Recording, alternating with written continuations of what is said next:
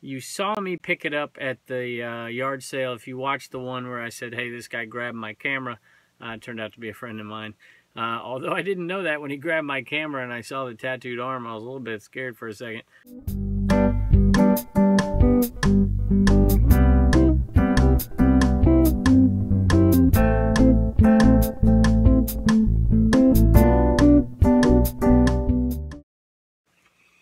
Hello everybody, welcome back to Commonwealth Picker. We're back in the eBay cave. We're going to do a little bit of shipping tonight and tell you what sold. We're going to give you an idea of what we paid for it and what it went for. I had a pretty good day, sold $316.21 worth of stuff going out today, which is pretty solid lately, especially when I'm back at school. If we can get anywhere close to $200 in a day with me back at school, that's terrific. Blue Ridge Mama's really been picking up the slack listing.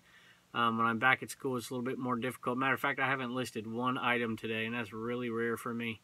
And I still have to do lesson plans for this week, so I don't really need lesson plans. That's a little secret. Don't tell the administration. I've been doing this for 20 years. We have been in here watching a little bit of Vintage Digs back there. He's got a new dumpster dive video out, so while we were doing some work earlier, that's what we were watching, and it's usually what I do. I either watch a video back here of some of my favorite YouTubers and favorite resellers. Sometimes I'll play some music. We had the Beach Boys on a little earlier. So we're going to take items one by one, and then we're going to talk about last weekend's videos. I had a few questions, had a few comments, and I wanted to address those. I don't usually address comments on air, but I figured I would with a couple of these. Saves me a little bit of time responding to everything on the comments as well. So at any rate, thanks for joining us. Let's take a look at what's sold. All right, first thing up is the best sale we had. It is one of the vintage, I think, 200A globes that sold. It's a Coleman globe, a vintage one. In this particular color, in this bold shape, is one of the big sellers. You saw me pick it up at the yard sale. If you watched the one where I said, hey, this guy grabbed my camera, it turned out to be a friend of mine. Although I didn't know that when he grabbed my camera and I saw the tattooed arm, I was a little bit scared for a second. But on that video, we bought this one for $5. It sold for $100 plus shipping. And we're going to double box this thing because it is fragile. It'll show up safe, but just to double, it's a $100 sale. If it was a $5 sale, I might not double box it. I'd just package it well. But a $100 sale, I'm going to make sure this thing is safe.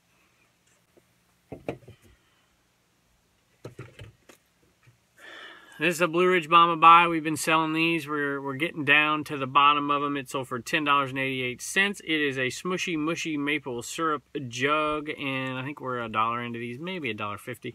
So it's, you know, it's $5-6 every time we sell one, and we had hundreds of them. Sold a couple mousetrap replacement balls and sold some backgammon replacement chips. I've already got those packaged up. A couple bucks on each, I think.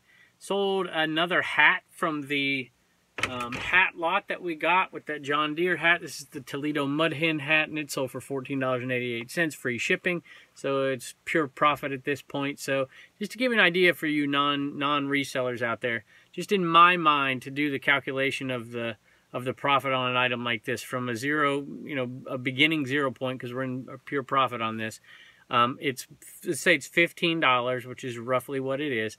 I calculate 20% in fees. I know it's not quite that high, but that also adds in the cost of shipping, materials, and things like that, and gives me a little bit of cushion. And it's easy to do math at 20% as opposed to, say, 12 or 15 or 16. So just in my mind, I can do these calculations fairly close to what it's going to be. So 20% is $3. Shipping on this is going to be roughly $3, maybe a little bit more, $3.50. So let's just say it's $3.50, and we'll say $6.50 into it, and we're going to sell it for $15. So we're looking at a profit of about $8.50 on a $15 sale. $8.50, maybe a little bit less. Next item is a Liberty pullover.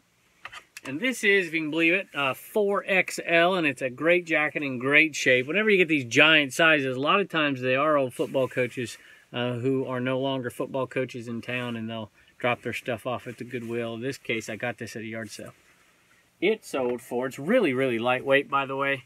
I didn't pay more than $5 for it at the most. I can guarantee that. Probably paid less. If I bought it at Goodwill, it was $3.99, but I didn't. I bought this at a yard sale, so $5 max. It sold for $28, so it's a pretty nice little profit because this will ship for 8 ounces. So this is probably a $3.50 to $4 shipper. Next item up on the list, this is $10 sale plus shipping, and it's not going to be a big profit, but we'll make a few bucks on it. Liberty Alumni shirt. We have a Louis L'Amour book. It's To the Far Blue Mountains, Louis L'Amour, and these are like the faux leather ones. This one's in pretty good shape. It's got one little nick right there.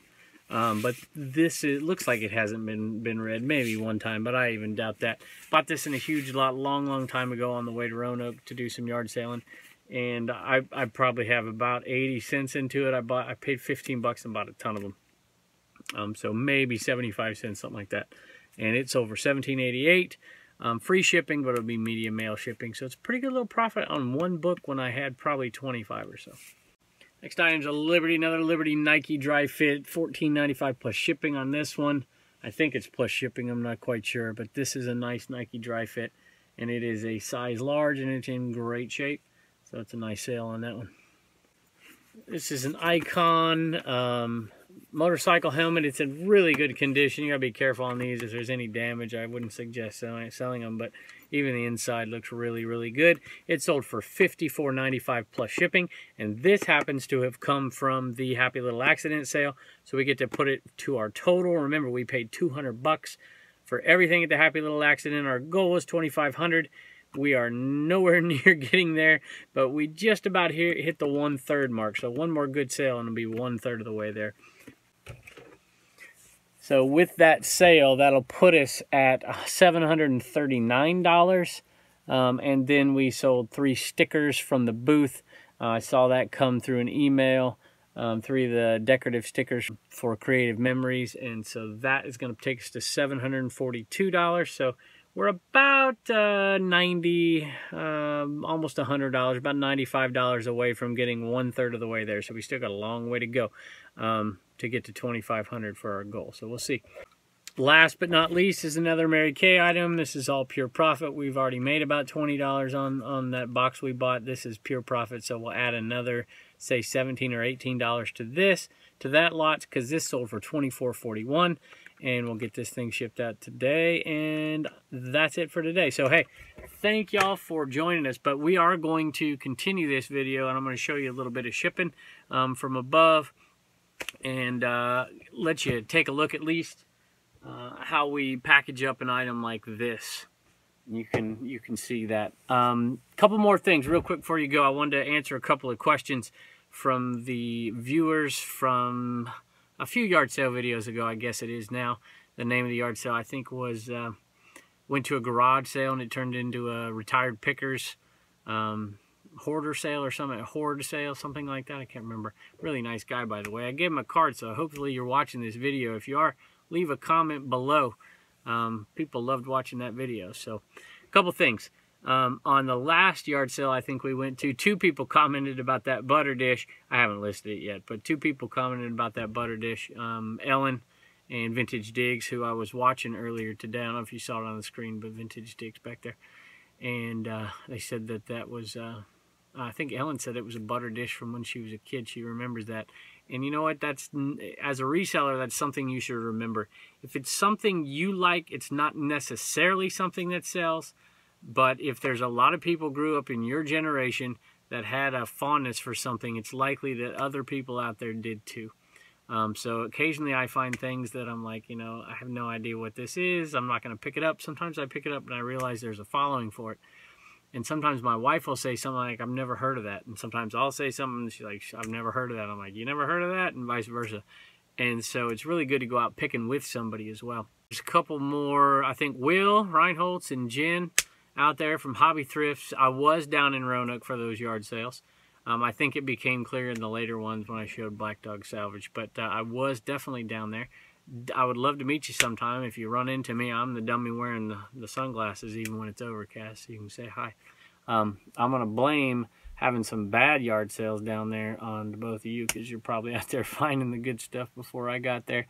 And then last but not least, well, there's 2 actually. Norma Samples pointed out, and y'all can go back, I think it's minute 12 in that video, in that antique, retired antique guy's little garage there. She said there's a John Deere oil can, transmission can, I think. And I looked those up, and sure enough, they do have some pretty good value. So I didn't even see it. Bailey Jane's Corner said she wanted that Bon Jovi chair. So if you're out there and that was your yard sale, give me a call. You've got my card. I'll make a deal, and I'll be the middleman there between you and Bailey Jane's Corner, and we'll get her that Bon Jovi chair that was in that video. Thanks for joining us. We'll see you next time.